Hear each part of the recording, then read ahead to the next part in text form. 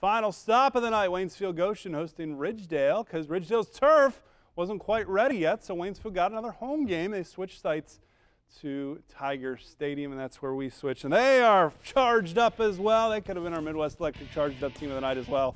Tigers start out quickly. Dustin Clanky picks up a nice run here.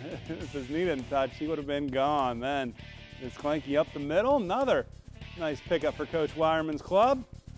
Tigers looking for their first win of the season go to Joel Rickle, who takes it to the house. Nice run by number 3.